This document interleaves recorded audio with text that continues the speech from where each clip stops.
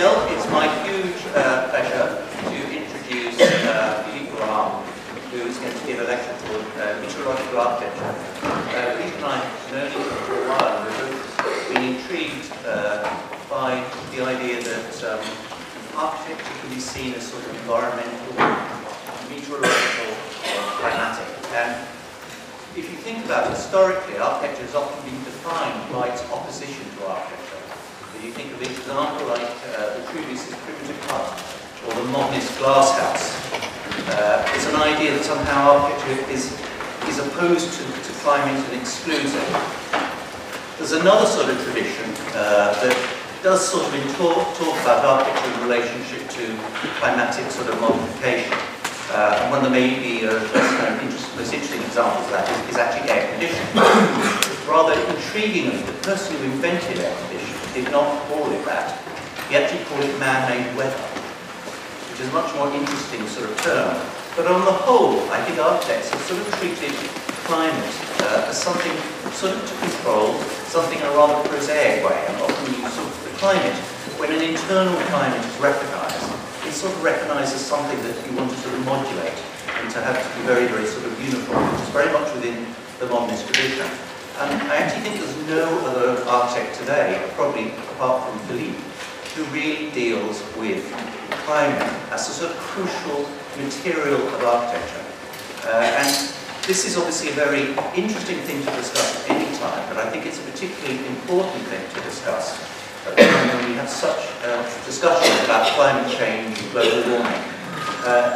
Philippe is very well known as a practitioner, he's very well known as an academic. He is a Jean Labatut professor in Princeton at the moment. But also very excitingly, he's going to have the opportunity more and more for his work to actually be constructed, created. And one of the things he will show this evening, which is a really amazing and exciting project, is a meteorological park in Taichung, in Taipei. And it's my huge pleasure to introduce Philippe Rahm.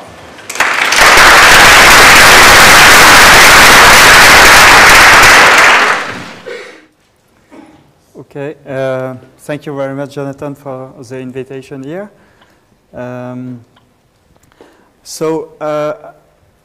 would like to introduce my work in a very pragmatic way, because I think the idea to work on climate is not an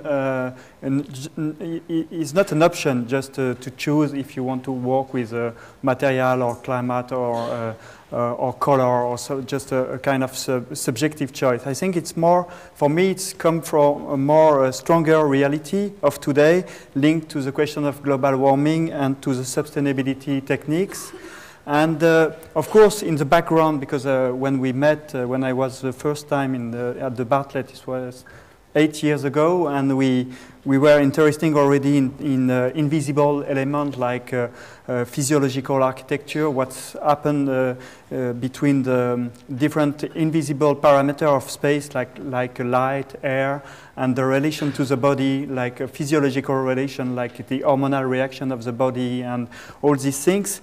And this subjective interest, at one moment in 2005, start to be in the same line than the new question about global warming and new question about global warming. And I think it's important because some people, sometimes we think that we are in a kind of tradition of something, but I think it's something that are quite new, because it's really linked with this question of new techniques linked with sustainability.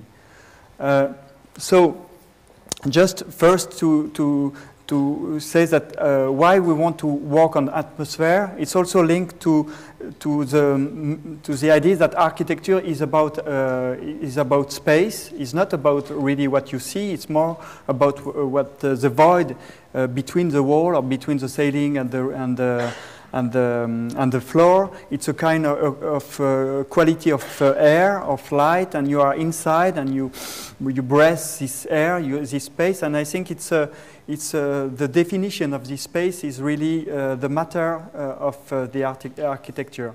And maybe before we have no tools for designing the void itself, so we need to design the border of the space, the frame of the space, the wall or the ceiling or the floor. But I think it's not really the target of architecture. The target is it is the atmosphere itself, because it's why we built a room, why we built architecture. It's before to change the climate, to create a kind of a new atmosphere where when it's cold outside it will be warm inside, or where it's too warm outside it will be more fresh inside. So I think the climatic target of architecture is maybe the most important target for architecture.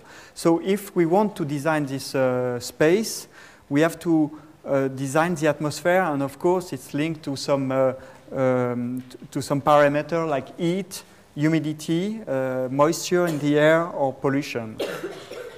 So first, I just want to introduce this data about the global warming.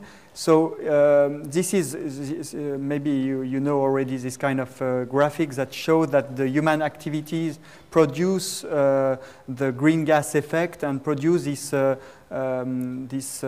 increase of the temperature in the world of 1 degree. So because this is in the gray line is a computer line, and the red is what we could measure in the real world, and we could see when we introduce the human activities like to burn all the oil and gas and all the fossil energy, we could see that we have exactly the same curve. So it's why we think that the human activity burning green gas are at the base of the global warming. So it means that if we want to change this situation, we have to change completely the energy resource. Of course, we have to go into sustainable resource like a green resource, like a windmill or water or solar energy. But we could not jump to these new techniques immediately. We have to wait because the technique is not so good today. We have to maybe to wait 10 years before, or 20 years before going completely in the sustainable energy. So first we have to, because we use fossil energy or nuclear energy to as the energy, so we need first to reduce the consumption if we want to reduce the green gas effect. So this is in Switzerland, they call this 2,000 watt for 1 person for 1 year. So it means that if everybody used 2,000 watt for 1 year everywhere in the world, it could be a sustainable world. So it means that we have to decrease the amount of energy that we use. And so in some other countries, they could increase, and we could arrive to this line of 2,000. So if we want to do this, of course, we know that the building with a heating system and with a production of hot water is or air conditioning is the cause of 50% of the green gas that are produced by human activity. So first we have to reduce it. So this is a consumption of energy today, and if we want to come back to this line, so we have to reduce by a factor of 8 the consumption of energy in the building. So there is of course, there is a lot of different aspect. There is some urban aspect. There is maybe some world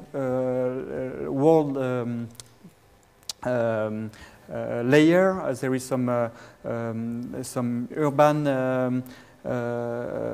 layer, and there is some architecture layer, and at this scale, at the architecture scale, there is some simple. There is these 4 points that are the most common idea to reduce the energy in the building. So first, we have to get a very big insulation, and because we have a very big insulation and also airproof layer, we need to change the air inside. So there is this double flow ventilation. Maybe you know these things that are with heat recuperation, and after there is some other things.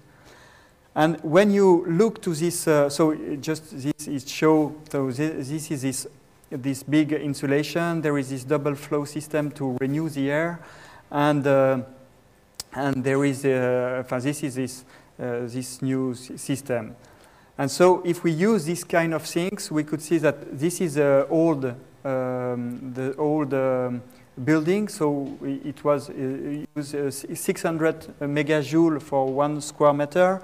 And today, if we apply this kind of new things, we could reduce by a factor of 6, and we decrease the quantity of energy, and of course we have less loss of energy with a big insulated wall.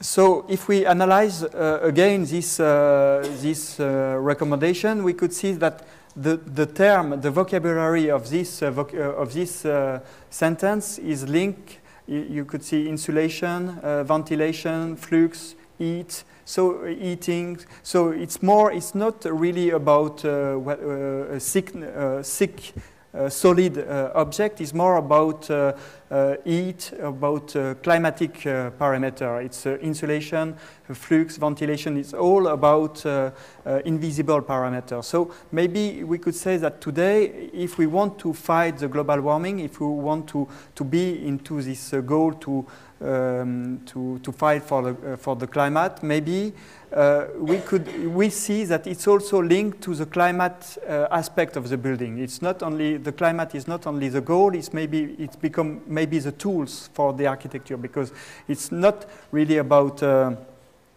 solid element of the building, but it's more about the void aspect of the building. So maybe we could change a little the vocabulary of the architecture, the language of architecture, and say that maybe heat or air, vapor, light could become the new bricks or the new concrete or the new steel of architecture. Maybe we could directly design with this kind of element rather than to design with a solid element.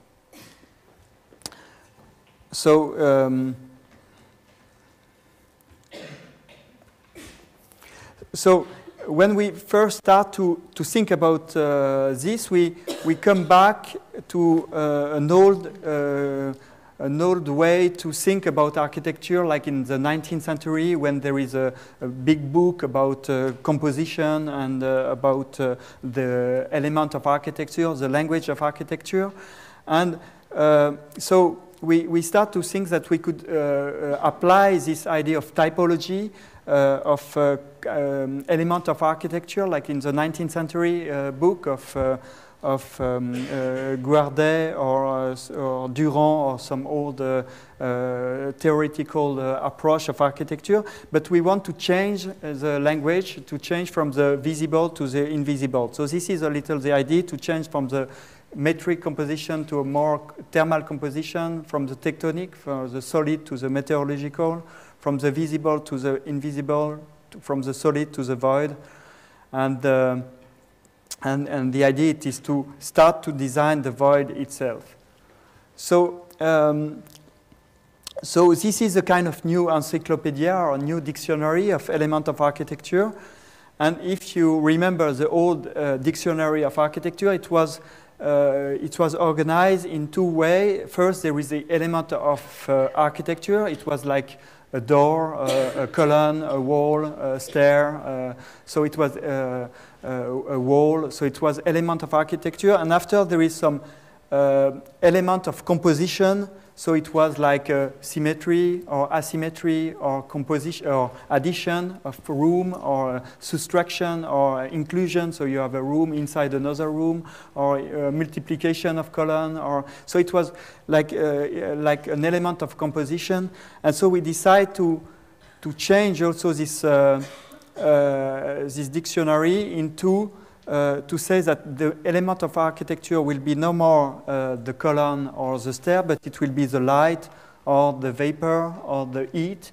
And the element of composition will be no more the symmetry or the asymmetry or the inclusion or the addition, but it will be more it will be like element that create a movement of this of the heat or of the vapor. It will be like physical phenomena like conduction, convection, evaporation, or diffusion, or radiation. All these meteorological phenomena that are linked to this kind of invisible parameter. So, so first, I would like to today just to introduce two parameters. The first will be the heat language, heat design, and the second will be the moisture or the vapor, or we start with the vapor to design the space, or we start with heat to design the space. And of course, after we start to combine together the heat and the vapor design, and at the end I will show the park, the Taichung Getaway Park we have won last year, and we are working now. And because it's an addition of three layers that are working together, not on the same scale, but together. And so it will be it's a kind of composition of this of three different elements. So first, just in the way to think about in my office, we work in a kind of linear process. First, we have some intuition of something, or we understand that something become interesting, and we don't know exactly what it could be. So it was a little the idea when we were invited by Aaron Betsky for the 2008 Architecture Venice Biennale, and we work on an idea to work with convection, with heat, as an element of architecture, like a brick.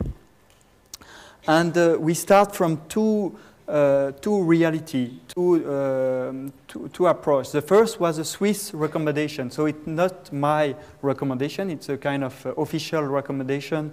So there is some recommendation like this for a public building, but there is also some recommendation for private building. And to reduce, as I showed before, to reduce the consumption of energy inside the building, it's better to warm the corridor only at 15 degrees rather than 22 degrees Celsius, because you economize from, if you warm it at 15 degrees Celsius and not at 22, you economize 7 degrees Celsius during the year, so it will be a big economy at the end. So they propose different temperature in the room, like 15 in the corridor, 16 in the bedroom, or 18 in the kitchen. So it's linked to, if you are moving, or if you are naked or not. If you have, for example, in 16 in the corridor, it's good, because 15 is good because you just walk a few seconds in the corridor, you don't have time to become cold, so it could be 15. But if you warm the living room at 18, maybe after 10 minutes you become cold, so it's better to have 20. So it's some new recommendation. But if you think as an architect, if you think about this recommendation, you could no more have open plan like Le Corbusier or Mies van der Rohe loft space, because you need to close the door between rooms. So because if you let the door between the corridor at 15 degrees Celsius and the bathroom at 22 degrees Celsius open, everything will mix like warm water and cold water, and so it will be at the end 18 degrees everywhere. So it means you become cold in the bathroom, so you have to turn more the radiator in the bathroom. So at the end, everywhere it will be 22. So it's a very difficult position, because it means that you have to come back to the 19th century with a room, with door, with corridor, with a separate room. You could no more use Mies van der Rohe open plan.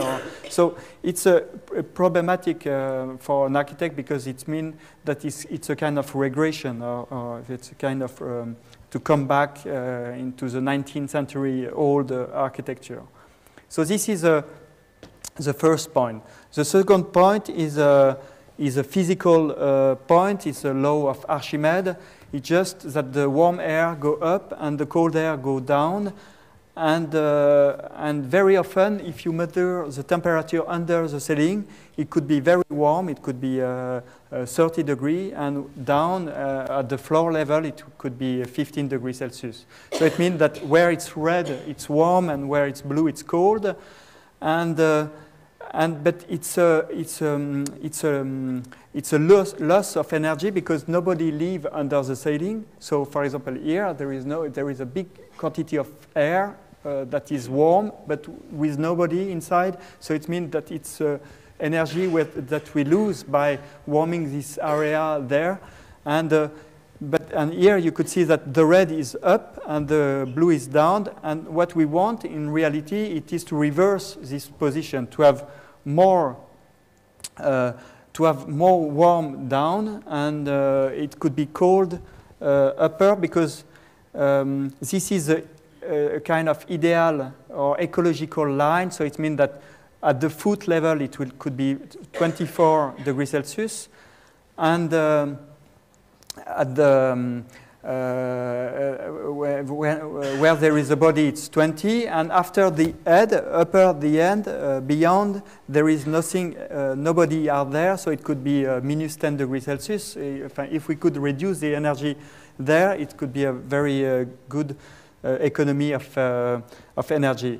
But so this is a kind of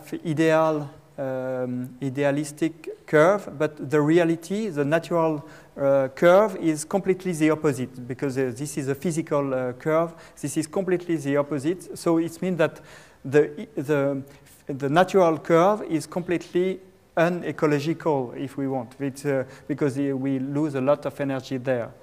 So what we propose, it is to for the Biennale, it was to build this kind of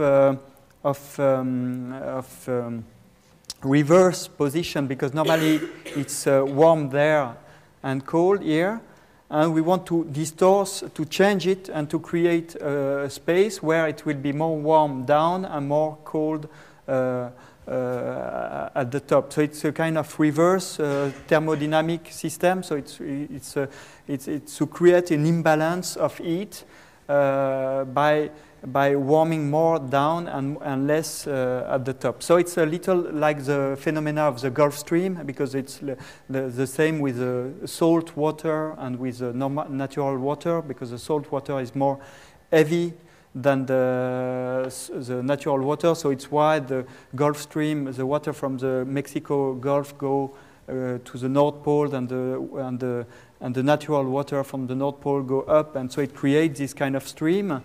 And so we propose to build this stream, because we by saying that we need more heat at the foot level and less here. So it's exactly what we are doing. It's more warm here and more cold here. And so we modelize with the computer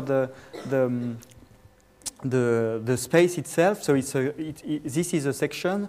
So we introduce two radiators, one a warm radiator at 26 degrees Celsius and another at 15 degrees Celsius. And so it generates this stream in the space, and it also generates some line and some curve and also some space. So here it will be 24, here it will be 22 degrees Celsius, here it will be 18. So it creates some different space at different temperature. So for the Biennale, it was just the idea to start to design space only with heat, with convection, with temperature, not really with the visible or with the solid element, but more with invisible element. So the quality of the space was not really visible, but it was more into the invisible. So of course, if you take a photo shot with a thermal camera, you could see this different quality of heat inside the space.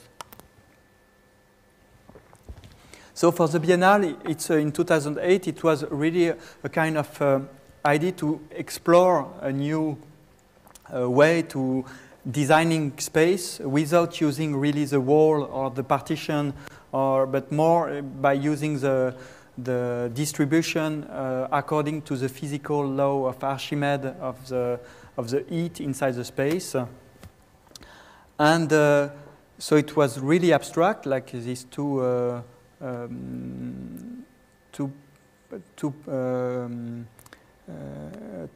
panel of inside the space.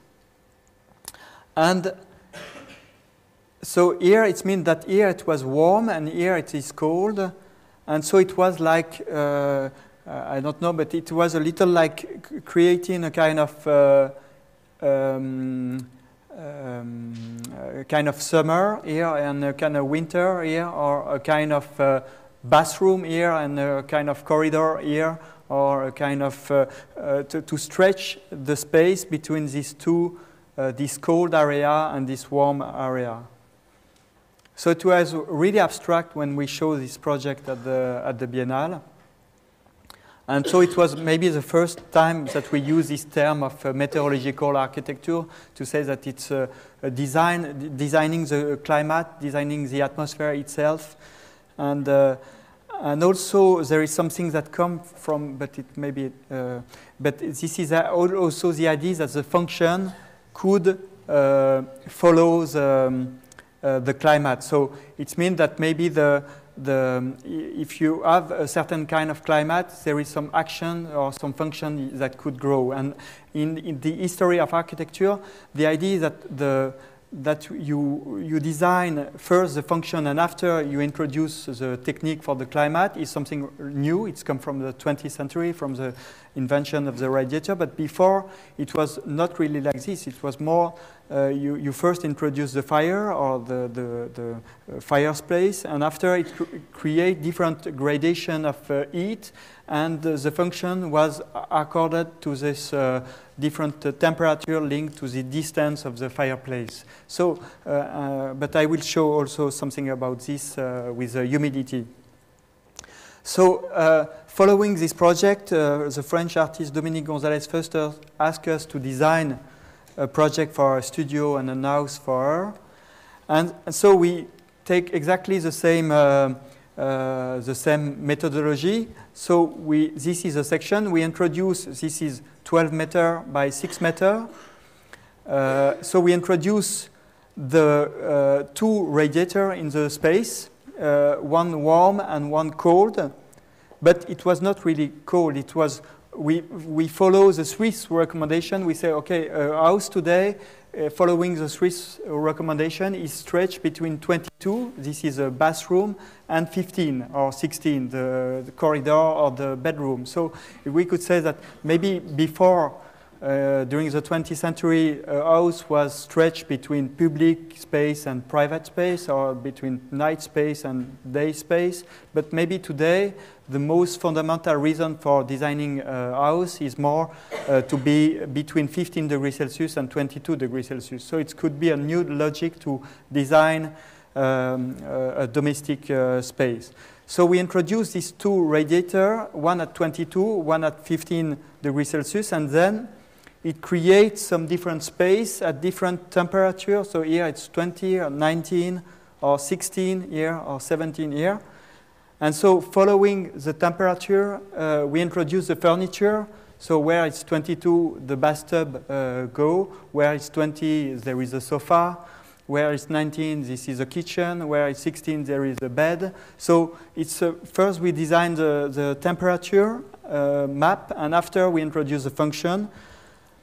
And so it means the bathroom is here, the living room will be here, the kitchen will be here. And of course, we need to connect this furniture together. So we introduce some floor, and the floor have to be open. It's a small beam of wood with hole in between that let the air moving everywhere, because the stream of air must move everywhere in the house. And so at the end, we arrive to this image. So you could see that there is some space in between the wood beam, and because the air could move everywhere, and you could see that the bathroom will be here, and the living room will be here, and the bedroom here, the kitchen is here. And maybe if you remember when I start, I say that in the 21st century, if we want to follow the ecological recommendation, the Swiss recommendation, it means that we have to come back to the 19th century and to create closed room with door. We could see here that we keep open door. We could build a space like the 20th century space, open space, but without loss of energy, because here it will stay everywhere at 22 here, and here it will be everywhere. So you don't need to close, you don't need to have partition to separate the different rooms. So it's a kind, this project for me is a kind of it's a kind of, yes, to keep the, what we want, what we get from the 20th century, this open plan and open space, but to adapt it to the 21st century exigence, recommendation about sustainability and heat.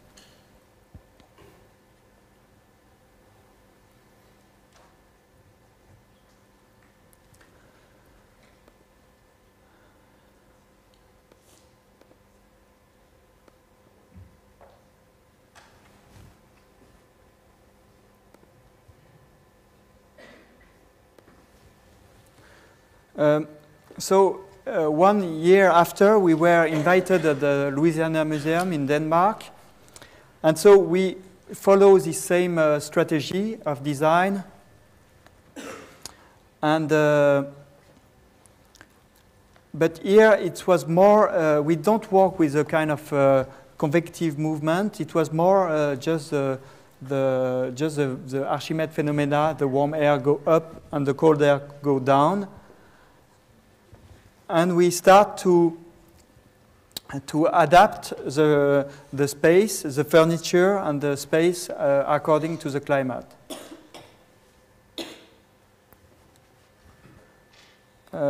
So this is a plan, and this is a section. So we introduce a kind of, there is also something else about light, but I don't want to go in this topic now, but it was two sources of light, of different lights that produce different kind of energy. This is the old bubble of light. This is a new bubble, fluo bubble. So it was two sources of light, and this source produces a lot of heat. And so where it's more warm, we introduce the bathtub and the sofa and the bed, and everything was according to the different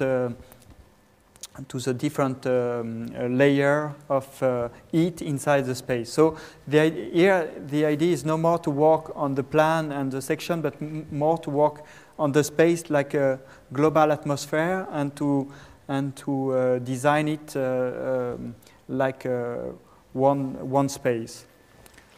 So and the goal, of course, is a kind of reduction of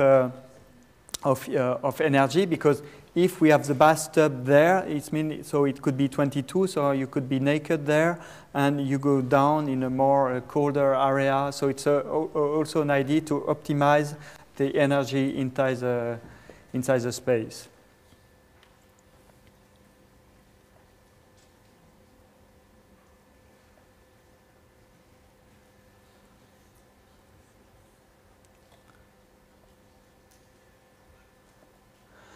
And we have just finished an apartment in France for a young doctor, and so it was the same idea. So this is a stratification of the heat inside the volume of the apartment, and so it means that the bed will be down, the sofa with a few people is here, the canapé, the fauteuil for one person is more higher, and the shower is more higher. So everything starts to find his own position inside the heat according to the if we are naked or not, or if you are a few people or not. So it designs the position of the different object, and also there is something about the moisture from the most dry area to a most humid area. But I will show this, and this is some.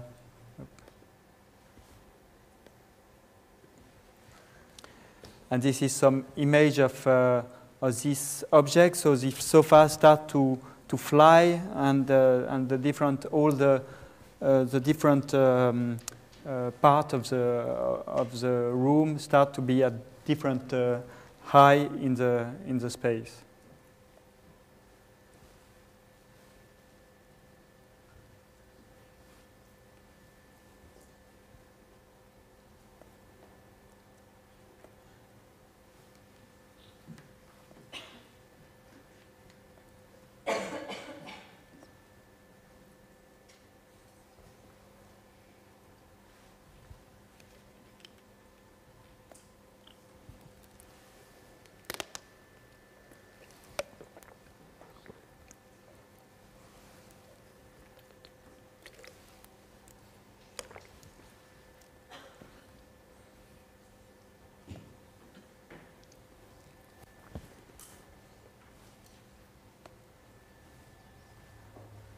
And maybe something is important that we, when we work on the idea of to design the climate, of course, we don't know exactly what will be the function, or maybe we design the climate according to certain activities and certain if you have clauses or not.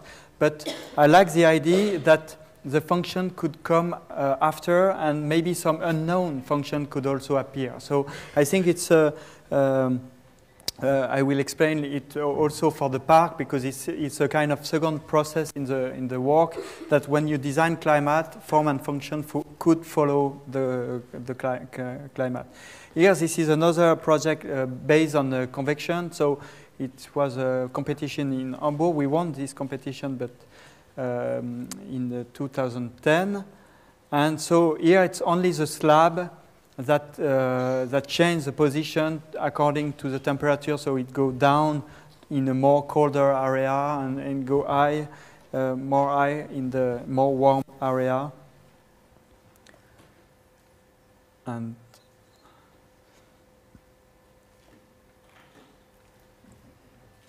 so this is the image of the building with these different slabs that go down in the cold area and go high. Another project for a museum in 2008. It was in Poland, and so it was the same strategy. We say that a museum is stretched between the storage and between maybe the office space, and in between there is an exhibition space. And you could say that storage could be at 16 or 15 degrees Celsius, and the working space at 22 when you stay a long time without moving in the space. And so it means that we start to design this space, the section and everything according to this difference of temperature. So the plan at every level change. Because here, for example, the warm area is small, and so it means that there is a very big storage at the low level. And in between, the green area will be more the exhibition space where the visitor could go. And it become more important here. So so it means the storage become a little bigger and the exhibition space are in between. And so here it's become bigger, the storage is smaller. And so it means that it changes at every level, and also the exhibition space change, the shape change according to the temperature. And so at the end, at the top of the building, there is a very small storage and very big space for at 22 degrees Celsius or 21. And this is some image of this space, and you could see that, of course, also we need to keep the air have to go everywhere in the space for distributing the heat everywhere in the building.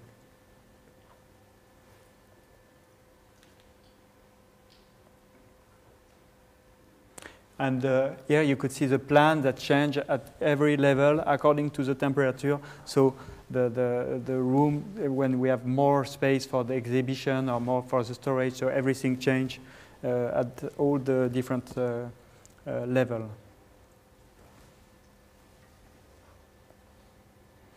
And here it's another small project also about this possibility to open space.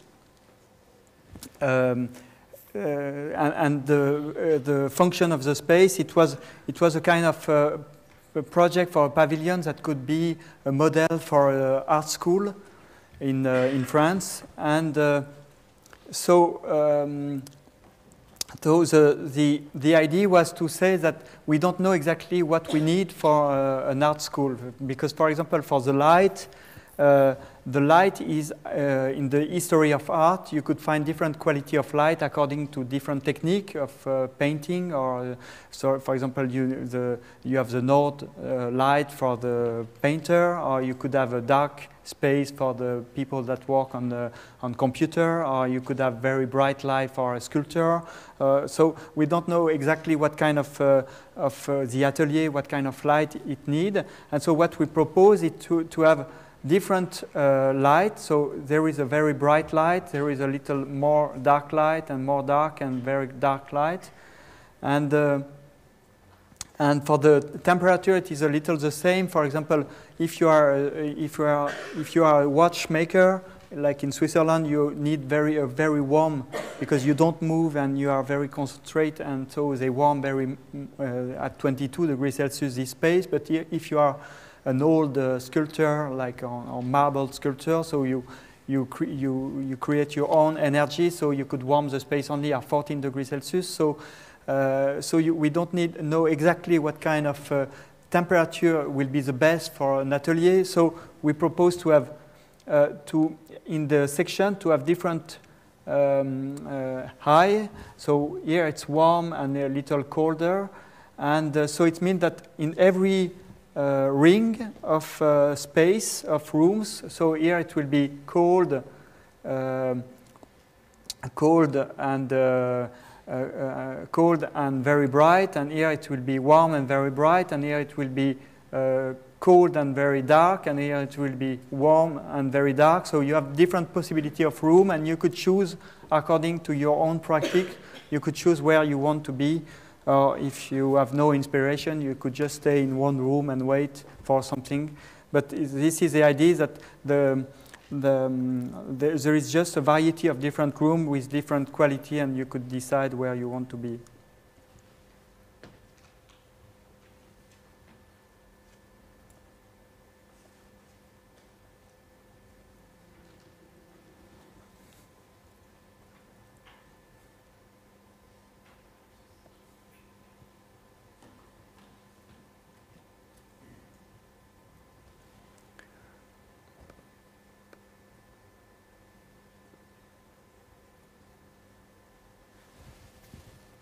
Okay. Now I would like to introduce a second element, the humidity design. So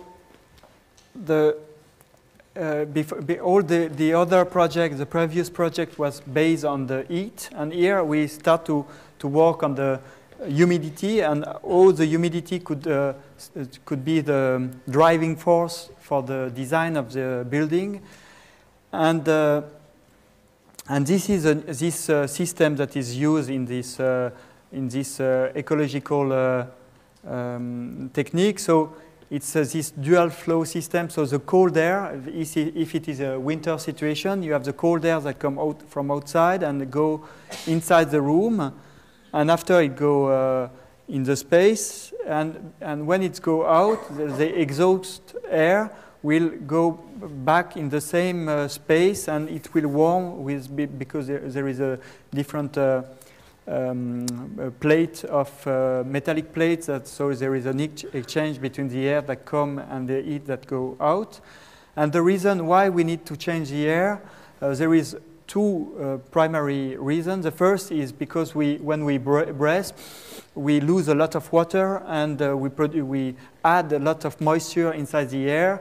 And if we don't change the air, after one moment, the saturation curve is reached, and it means that there is some condensation. So it's the most important reason is because we breathe and we produce a lot of vapor inside the air. The second reason is to change the oxygen and to bring some new fresh oxygen and to get out the CO2, and also after there is also a question of smell and things like this. But the most important reason is first the humidity. And so if you don't change, it creates problem inside the building.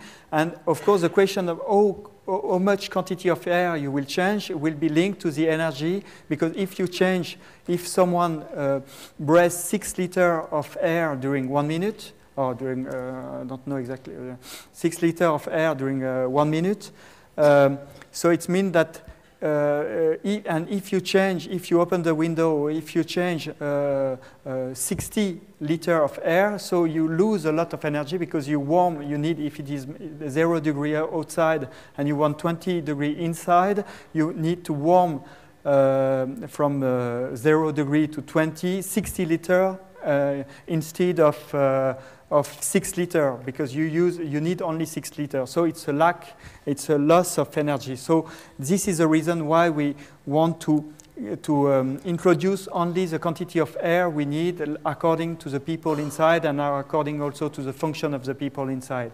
So here we could see that if you are sleeping, you produce only 40 grams of vapor during 1 hour. If you are in a normal position, you produce 150 grams in 1 hour. If you use the kitchen, you cook and you have the water of the cooking that you produce 500 grams in 20 minutes. And if you take a shower, you produce 800 grams in 20 minutes. So it means that there is a lot of difference of production of vapor inside the space. And so when you introduce in this double flow system, you have to introduce the new air somewhere and it goes somewhere else. So when you will introduce the new air, you will introduce it in the most dry area. And after, so it means it will be the bedroom, because as I show here, you produce not a lot of vapor, so it will be the most dry area, and after it goes to the living room, and after it goes to the kitchen at the end. So it's a kind of internal wind, indoor wind that travels inside the space. And of course, you could understand that if you introduce the new air, the fresh air in the bathroom, so you have all the moisture of the shower that will come back in the bedroom, and so it's not so good. If you introduce in the toilet, you have the smell of the toilet that will come back in the living room, so it's not a good idea. So of course, the good way is from the dry area to the wet area in the space. So this is, it could be a new reason for designing architecture. We say maybe this new typology is something new, because normally you don't, normally the bathroom is near the bedroom, is not separated by the living room. So this is a kind of invention of a new typology of the domestic space. So we just follow this new typology. And we propose, this is an apartment, this is a plan of an apartment where we plan the movement of the air according to the moisture inside the space. So the fresh air arrive here, and after it moves inside the space, and the exhaust, the humid air go out there. So this is the travel of the air. And it creates a kind of geographical map inside the space between a kind of desertic area in the apartment and a kind of tropical, humid area in the. And following this new map of humidity, we introduce the function. So the bedroom will be there, and the living room is here, the kitchen is here, and the bathroom is here, the bathtub is here. So there is a kind of gradation of the design of the space.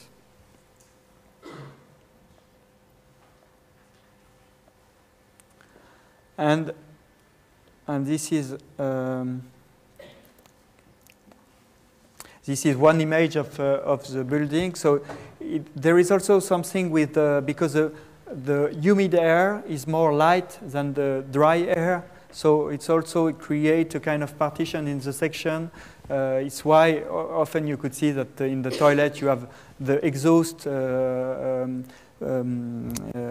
plug of air that is at the top under the ceiling, because it's there that you will get the humid air, and the dry air will be more low.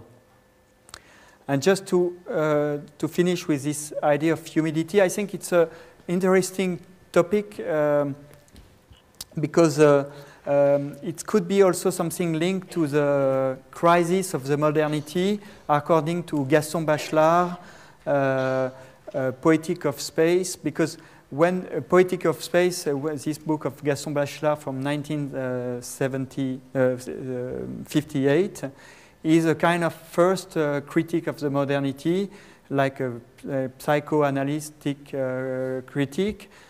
And and it may be at the same time before Aldo Rossi and Jane Jacobs, so it is the same period of this critique of the modernity and the starting moment of the postmodernity.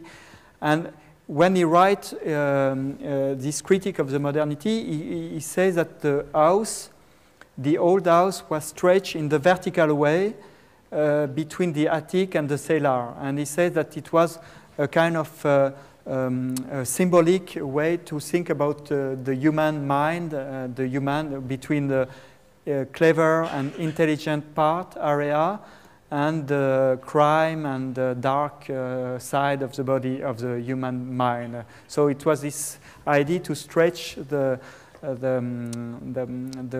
house between these two poles.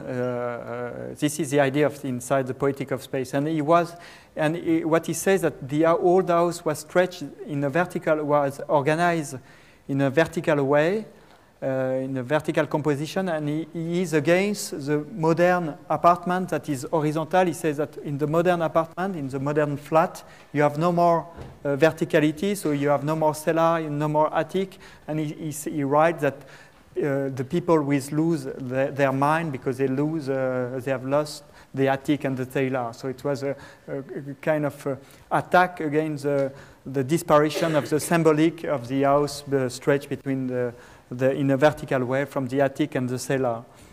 And so if you analyze, of course, if you change his word into a more architectural approach, you understand that the vertical organization is linked to humidity and coldness on the bottom and warm and dry space on the attic. And of course, following this difference of temperature and humidity, you have different use of the space at different layers. So in the cellar, you find the wine, and there is something interesting also in this reverse process between climate and function, because we don't know if it is the wine that have invented the cellar, or if it is the cellar that has invented the wine. And when you go higher in the space, in the house, when you go to the attic, so you could start to be in more drier area, and so you have the most dry food conservation in the cellar, in the attic. So we could do a map of this organization, because the house is not only the use, it's also the conservation of the thing. And so it's temperature and relative humidity. So it means that the cellar is here, bathroom will be here, kitchen is here, living room is more here, computer will be here, and ham will be here. And so you could organize things according to this different gradation of moisture and humidity in the space. And so you could have this kind of between the low relative humidity to the high relative humidity. You could see where the cured ham will be nuts, will be there, and when it's become more humid, so you could keep the apple in the more humid area. And so now if you analyze what's happened during the modernity, first it was like this, so you have the dry area and the humid area, and there is the invention of the fridge, so it means the cellar go into the fridge and the attic go into a pantry or into a cupboard, and it become objects that come into the space. And today, because following this double flow heat renewal system, with when you introduce the new air somewhere and it go from the dry area to the humid area, so there is a travel. So it means that the house is no more homogeneous middle dry or middle humid space. It's become, again, there is a new stratification between humid area and dry area. So it means that first, if it was before it was a vertical stratification, maybe now we could change, reverse it into an horizontal one. So we accept the flat horizontal organization of the modernity. We introduce the difference between dry area and humid area inside the plan. We stretch it into the plan according to the source of new air and the exhaust air that will be here. And so it creates a plan of a contemporary apartment where you could find the low relative humidity here, the middle relative humidity, and the high relative. So you have the bathtub here with the Apple, and you have your computer here, and the ham here, and the bed. So it will be, like I say here, it's because you produce only 40 grams of vapor during 1 hour, and here you produce a lot of vapor by taking a shower. And so there is this new organization of the house following the... So here, the idea is really to start from all these new techniques and all these new exigences, new will of sustainability, and to see what kind of space and what kind of climate and architecture it could create. And so we have this. It was a competition, international competition in last year, and we won in October.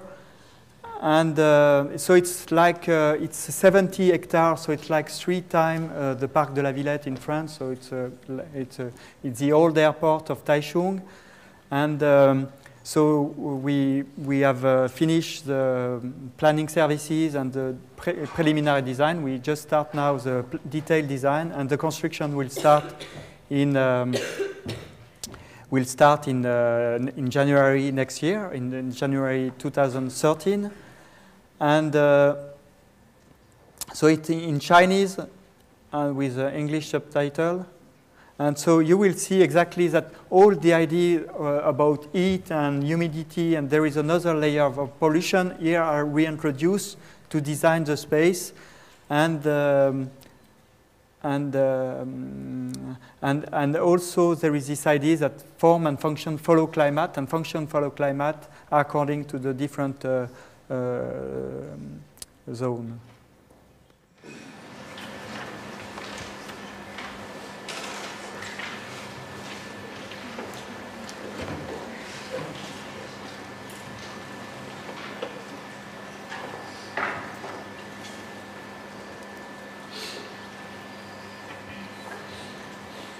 位于北回归线上，台湾虽有着热带典型的湿热气候，却也有中央山脉上寒冷气候。沿岸的气候很湿热，在某些季节是很不舒服的。然而山上因为高度的缘故，气温整年都凉爽。基于这些地理和地质上的因素，在台中要好好享受露天空间，在某些季节是很困难的。因为空气太热，又太常下雨。我们计划的目的是想要缓和一下气温、湿度和空气污染，让台中市民和来宾能好好享受日间的户外。我们的公园有一个主要的任务，它要成为这城市绿色的肺，为市民的生活带来纯净的空气、凉爽和阴影。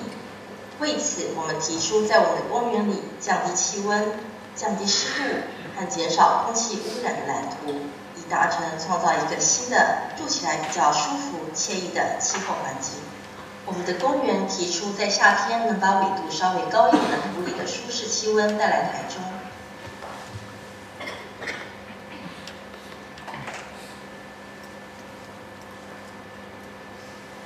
对于湿度，我们的公园提出能够延伸11月舒适的干燥气候到中年的其他月份。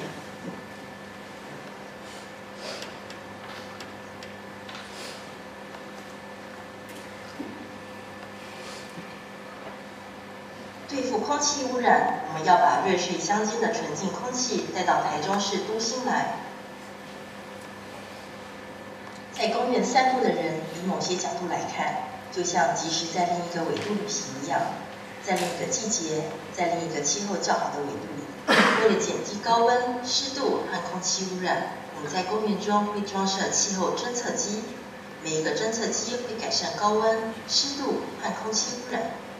如果90%的侦测机是由比如说有去除污染功能的树，那就是有10%的设施建造，比如说像是喷泉、喷水池、喷雾机、空气除湿机，或者是可驱逐蚊子的超声波播放喇叭。在既有的地图上，我们画出了3张气象图，每张皆有特别的大气数值，让我们可以选择装置这些不同气候侦测机在公园里的位置。第一个是关于温度的地图，公园本身不同的地点以自然的有着不同的温度。我们将在受东北风吹拂而比较凉爽的地方加重的种植能降低气温的气候侦测机。相反的，在比较不受东北风影响的地方，我们就种植少些，因此这些地方会比较热。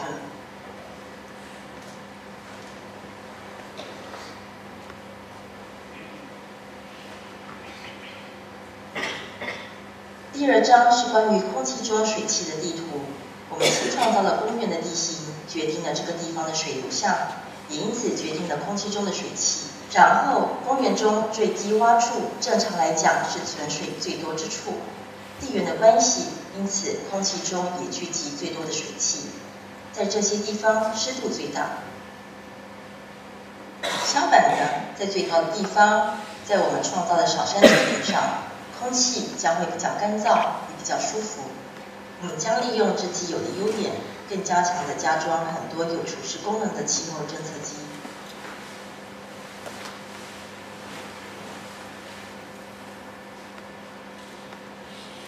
为了制定第3章关于空气污染的地图，我们自然而然地从公园四周的公路画起。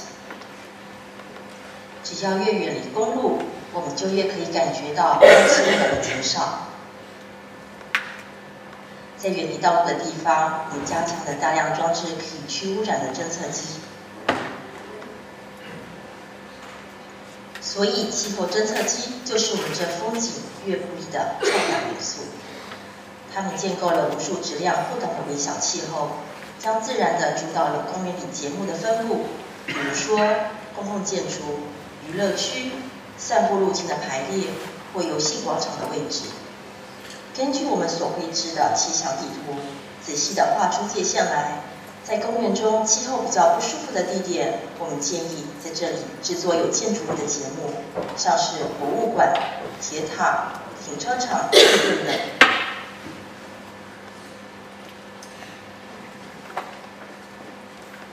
相反的，娱乐空间将是在我们所制造的小气候中最舒服的地方。以此类推，我们将安排儿童游戏区在空气污染最不严重的区域，以保障孩子们的健康。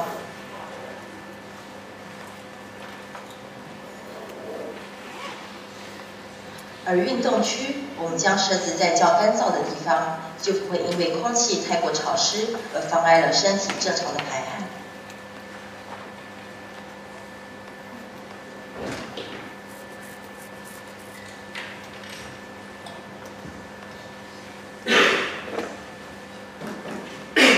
散步的路径会根据公园里不同质量的气候环境而安排，所以此路径将会串联起公园内所有比较干燥的区域，成为舒服的慢跑小道。另一条路径将会串联起公园内比较不受污染的区域，我们要建造一条亲子之路。在这条路上，我们可以放心地和孩子们散步。每一条路径将会带给人们不同的感官经验。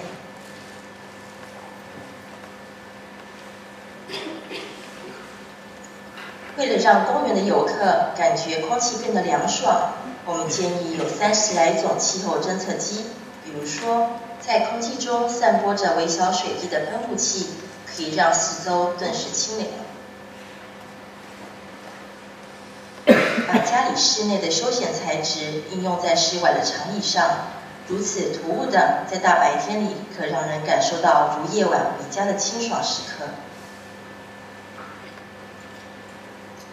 一种水泥材质做成的支架，里头有着经过地下自然冷却的水通过的水管，表面会因此保持冰凉，让人消暑。广种叶片硕大的树会有很多的树荫让人躲太阳。一种把四周炎热的空气吸起来，存到很深的地底之下，再排放出来的侦测机，能创造一块清凉舒爽的区域。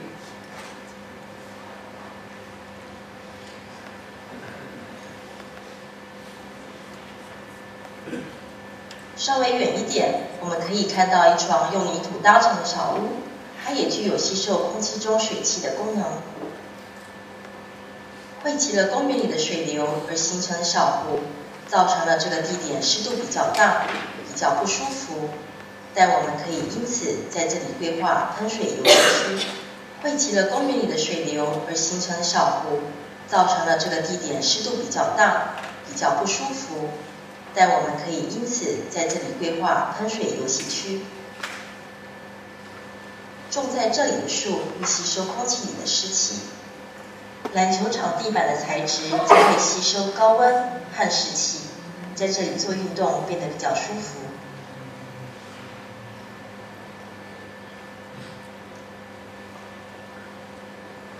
首先是城市的噪音，我们发射与它相反的音波，将噪音抚平，还原原本的宁静。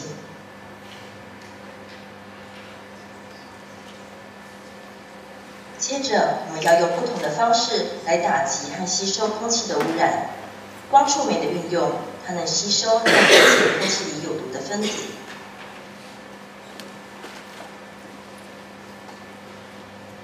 还有某些具有吸收空气中有毒物质特性的植物。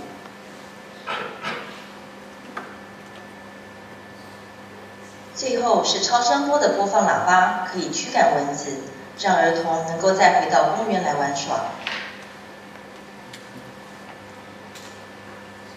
我们的计划在今天是一个基本且必要的计划，它带来养生并维护大城市市民的健康。我们真正想要送给台中市市民是感官的经验，是一个让人觉得舒服的广大户外空间。在那里，我们可以避开酷暑和大雨，度过美好时光。在远离噪音和污染之际，放轻松身心，跟孩子们在露天空间里嬉戏游玩。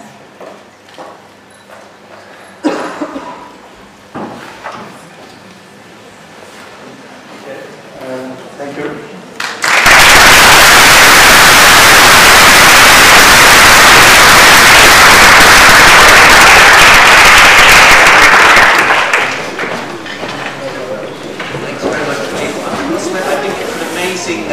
Compliment to me to actually say that I don't think any other architect in the world could have given this talk.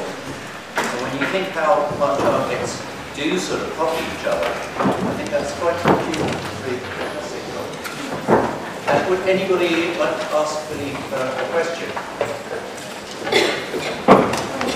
Maybe I'll ask one to start things off, which is, and it's an obvious question in some ways, because Philippe showed maps which indicated drawings of the space which indicated by colour. So you have red for warm, blue for cold. You talked about Bachelard, psychological understanding of temperature. And therefore I'm intrigued why the architecture is white. No, so the white, I think the white, maybe it's another element it's more linked to albedo, because we already in 2002 when we did the Ormonorium in the Venice in Biennale, it was completely white. And at this time, this white was linked to the quantity of light we want to get to the retina to block the melatonin effect. So because we want to have a very bright light, it was 10,000 lux, and we want the reverberation everywhere to that the light come to the retina and block. So it was why we need to have a white surface for reverberation and not black, because if it is black, it will absorb and reduce the quantity of light. So the first use of the white was linked to this, and after, of course, we are interested into the albedo factor. So it means when it's white, it reflects the light, and when it's dark or black, it absorbs, it transforms the wavelengths of the light into the material. So So very often there is this idea that we have some project where we want to introduce different color, but the color will be accorded to if we want to transform the light into heat or to reject it. And I heard when it was the heat wave in London, they think that they could paint the bus, the red bus, into white, the roof of the bus in white to reduce the temperature inside the bus. But it was not so efficient. But this is so the white, I think, is linked with this. First, it comes from the melatonin and from this idea that we don't want to transform the light into heat. Yeah. So it's another question?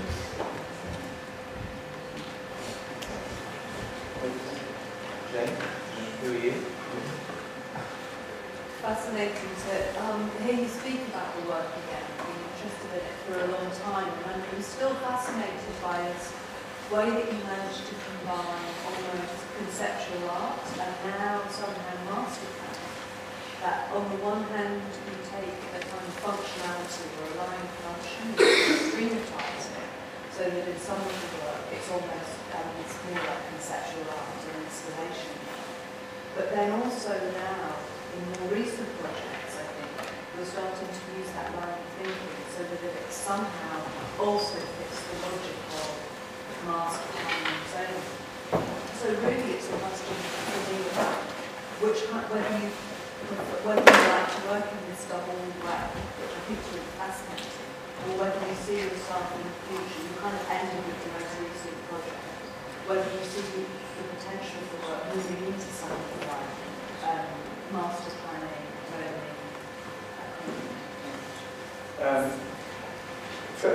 For me, yes, I was very often invited in museum or art space to do some project, and because there is something in Art Form, the American magazine, this month about art and architecture.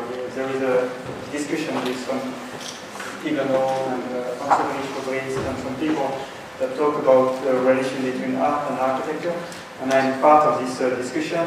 And for me, the link was to do something in art space was always to rethink about the language of architecture. It was a kind of critical moment to think, to be critical with the language and to say, okay, we destroy the language in small elements, in small parts, and we start to rethink a new language with this.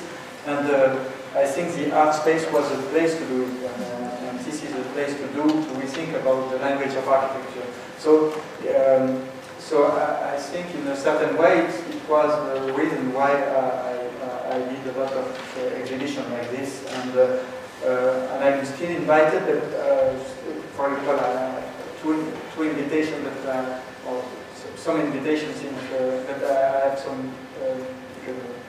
It's not so easy today because we are doing a lot of things, and so it was. But the jump from this scale, small scale, to more master plan scale or urban scale, I think yes, it's quite, for the park it was quite easy to combine, to take all this idea and to do this master plan according to this, because I think the question of the park was completely linked. When I started to do this park, I was reading again Olmsted for Central Park, the landscape designer, and also Alphonse in Paris with Haussmann. And when you read the book of them, the memory of them, they explain that everything is linked to climate. For example, Olmsted is happy with Central Park in this memory because the health of the New Yorker are better since 3 years since the construction of. So the health issue of the park was the most important issue for him when he designed Central Park. And when you read Alphonse, also after the introduction already, you speak about the trees, a tree, like in the boulevard there is some trees in Paris, he speaks about the tree, not like a romantic idea or to bring nature into the city, but it was just a device to create shadow for the horse and for the people, because if you have no trees, it will be too warm in the boulevard with a stone, and so trees is a machine to create a cold area. And after you could think that every tools, every element of the park, like a kiosk or like a grotto or like a fountain, are climatic devices. Like a fountain creates a more colder area near the fountain. And, so it's why the idea to work with climate inside the park, I think it was completely a natural idea. And today I'm really also interested into a more global urban scale. I write a text called thermodynamic urbanism, urban planning. So it's an idea to rethink about how to organize the globalization, but more according to thermodynamic. And there is some very interesting examples like the relocation of Facebook data farm from California to Luleå in the north of Sweden, where it's more cold because they could economize the air conditioning and electricity. And also a small village in Switzerland become a millionaire today because they sell the water for the dam, for the barrage, for the dam to produce electricity. And so it was a very poor small village of 100 people in the mountain, and without ski and nothing, and now they are milliardaires. So it changed the reality link to energy, to climate, could move. And in the history of the city, you could see that maybe Paris was really important after the Renaissance. It was linked to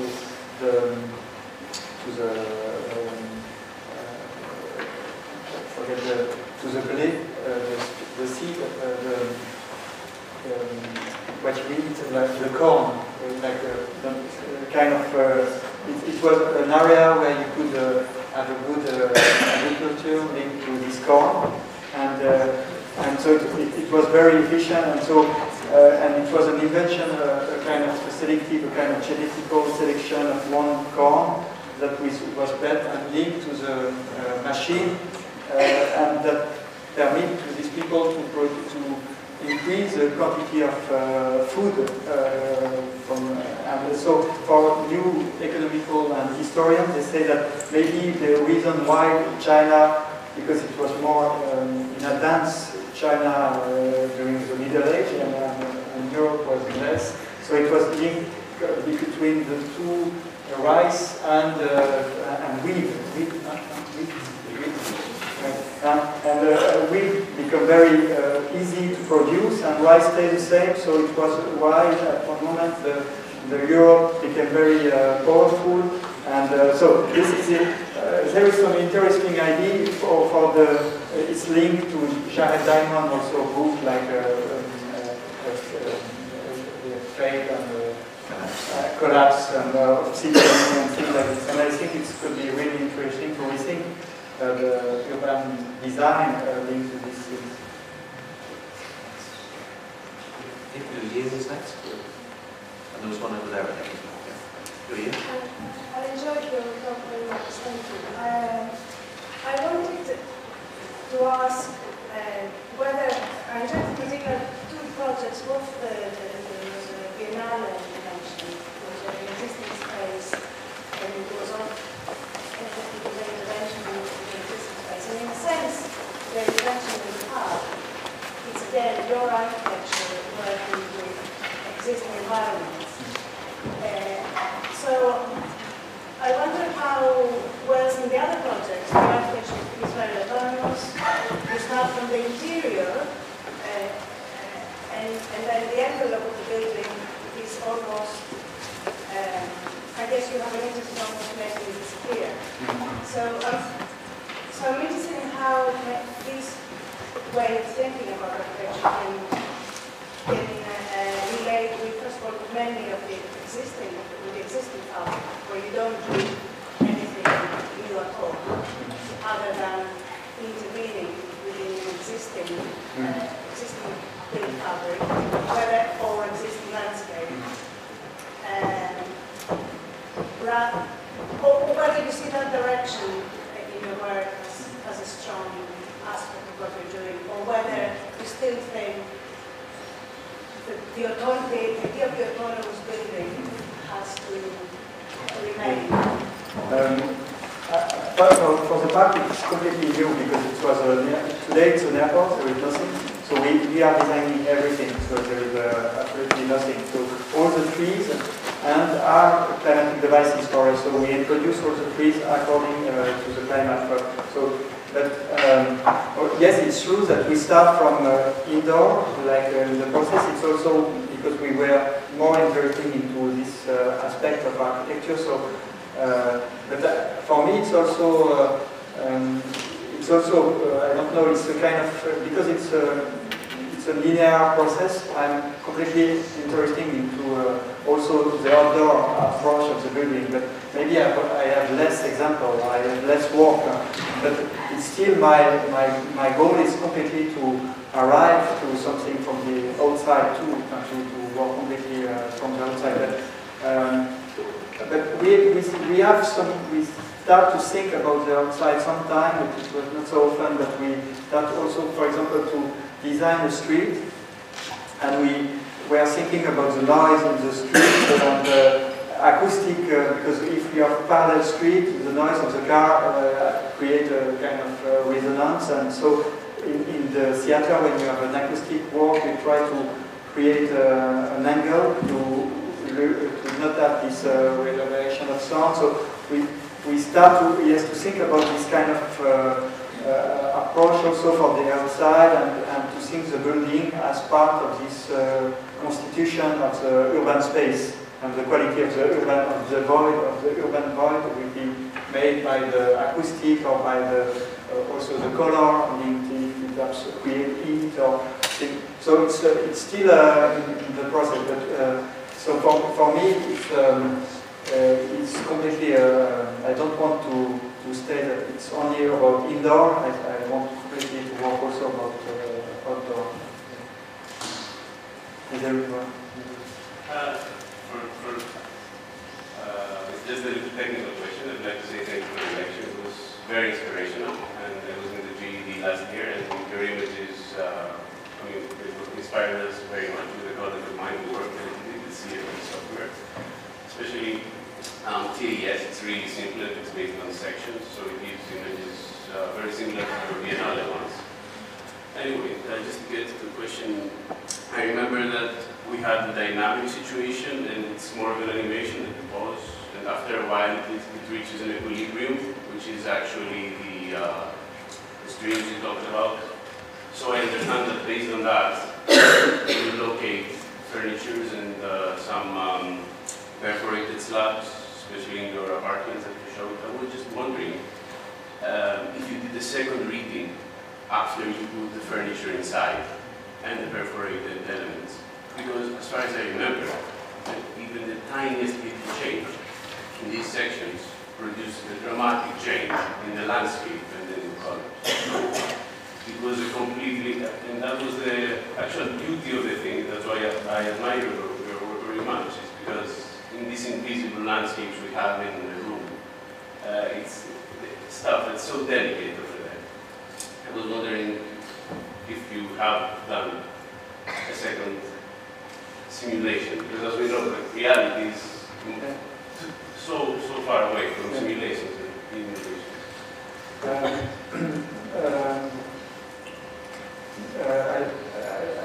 No, I don't know.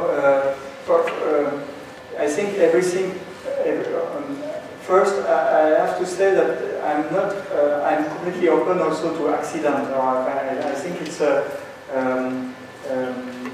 you know, it's like sometimes because you work on something else. Like I showed that the bathroom has to be at 22 degrees Celsius. You know, it's like people think that it's like a functionalist position. So it's like you want to you have to be at 22 degrees Celsius. But I think it's exactly the same if you use brick. You don't.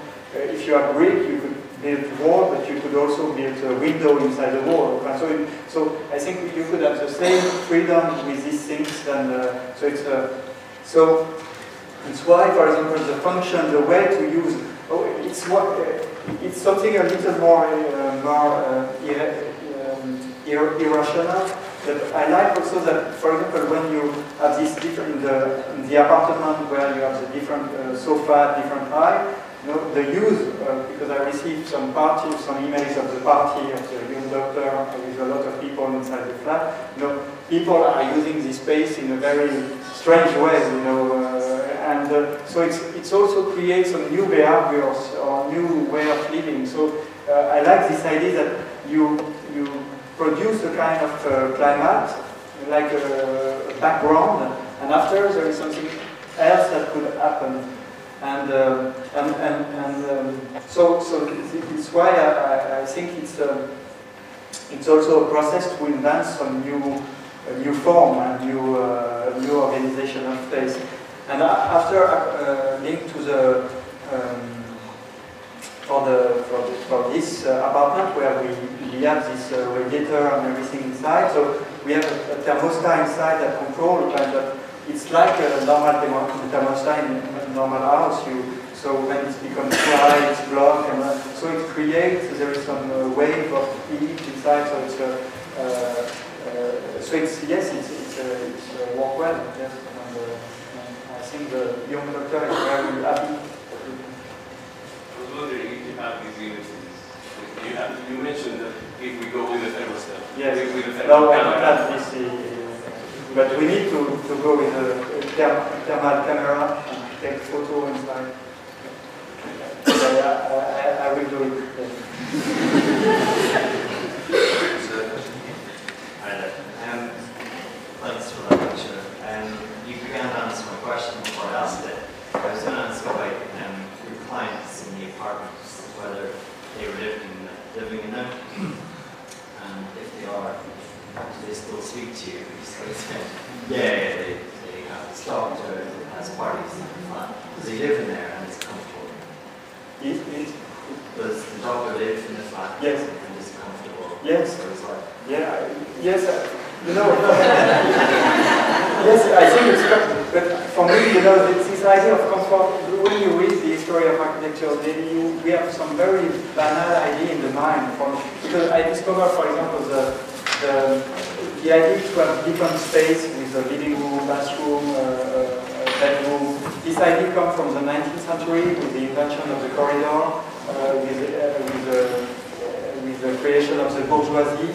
And but before the 19th century, this idea to have space with different rooms was not like this. For example, we know that the Louvre, the palace of the Louvre in Paris, a lot of projects like this, you could see a room and they are exactly the same, and you don't know if one is a kitchen, another is a living room. So, and we know this story that it was Bernini, the architect, and Bernini was the architect of the competition, but he lost the competition for the Louvre. But the Colbert, the prime minister, asked to Bernini where the king will sleep. And Bernini said to him that it was not a question of architecture, it was a question of management. He could sleep where he wants. There is not a room or a space where, and of course he could change. Maybe he could sleep there during the spring and go there during the winter, or go there. And of course the old house, also the country house, was the organization with the climate was completely different. For example, near the fire, it was the kitchen, but it was also the living room, and it was also the sleeping room for the old person there at the same place. So it was a kind of hybridization of things, and after you could see that that all the social organization of the house and the way of living and the idea of comfort is something completely a creation maybe of the 20th century, into a fridge and to a radiator or something, and we forget all these things. And so it's why I'm not afraid to produce something that maybe is completely different and could invent some new social function. There are links with loft living, isn't it? So the image of Diva, the famous film Diva with the bat and the loft. It's not that extreme, really, in some ways. Yeah. I was going to ask you about Jonathan was saying your influences, that there's not many architects designing like you, I'm sure you're absolutely right. But looking at the lecture, it just strikes me there must be links with the physical architecture and the modulated patterns of Philippe Rahm. There seems to be there is an intellectual connection somewhere. I just wonder if you wanted to say something about who influences you, what you read, where's this come from? No, I must say that when I started, I didn't know a lot. After I discovered, of course, for example, Peter Sloterdijk, the philosophy is really important. I think it's something that I need to say, for example, that the most important thing today, in the 20th century, was to design the atmosphere. And I think it started with the gas in the First World War, and so I think all this idea is something a philosophical background, and also I'm interested into Jared Diamond and some this Californian historian. I think the book are very interesting, and also an economist in France called Daniel Cohen, and he writes a very interesting book. It's a little in the line of Jared Diamond, where he explains different phenomena that that you think that it is for example, there is this idea of why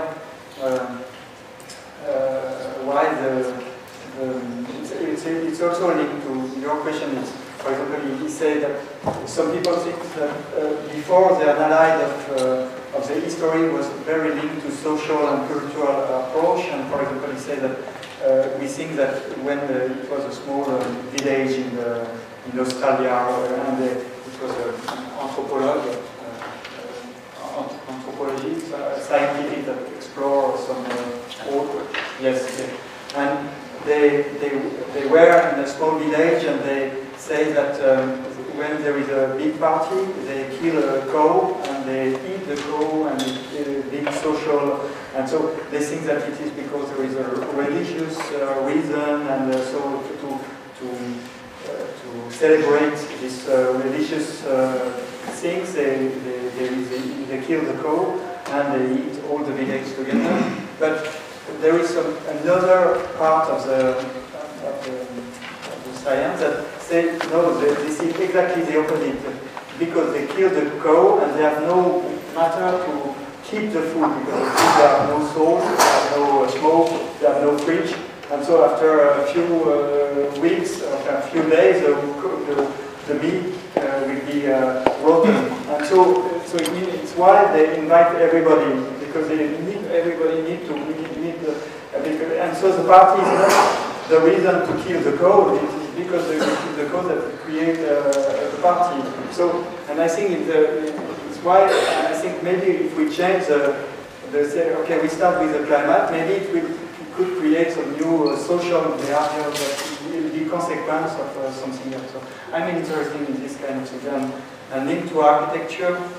Of course,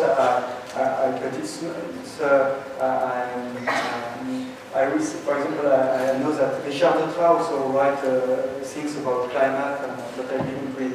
I received the book, but I think there is a lot of things about this approach. And also, I met a woman that wrote 20 years ago a book called "Delightful of Climate." Lisa. Yes. Exactly. Yes. And so we did at the Parsons School of Design in New York. We did a lecture together, and I think the book is really good and very interesting. And it was maybe not so successful at this time, but so it was more. But I think it's a really interesting book,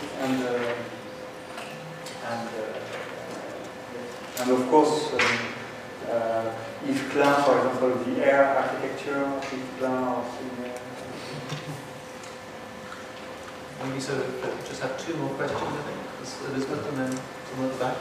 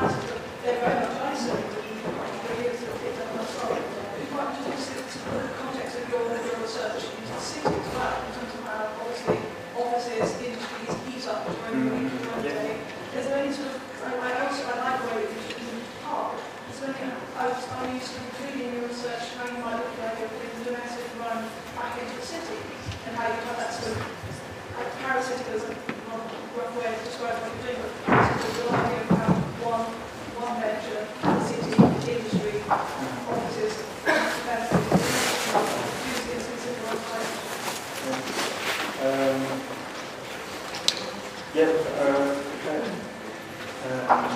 Not yet.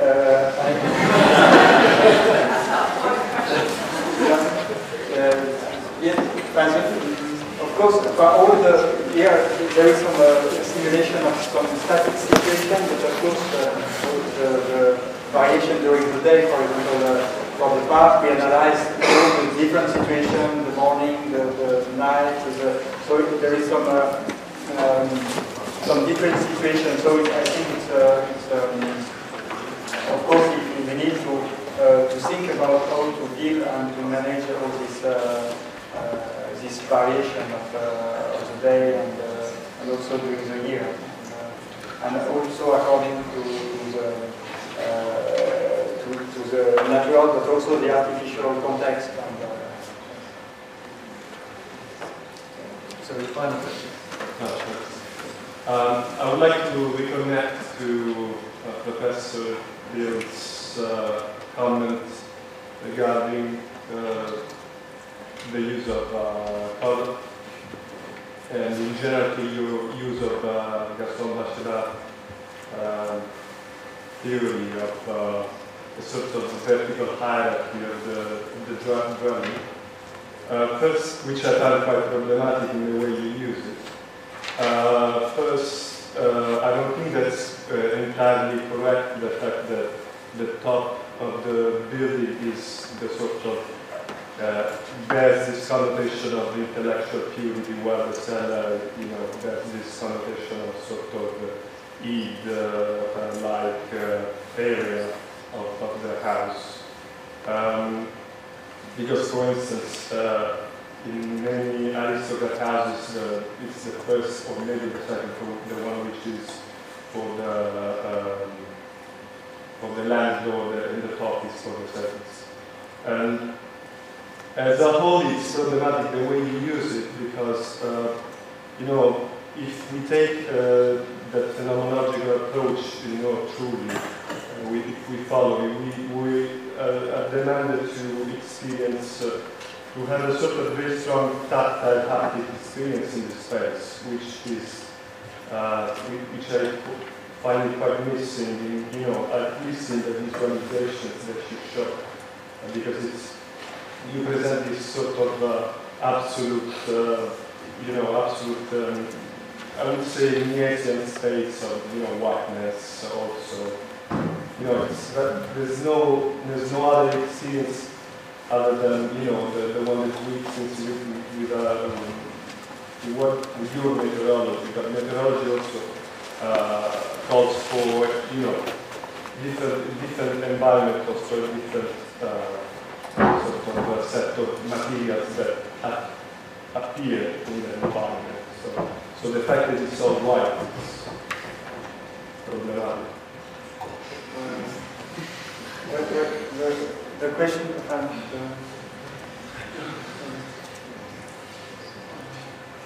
think it was more a statement. Yes.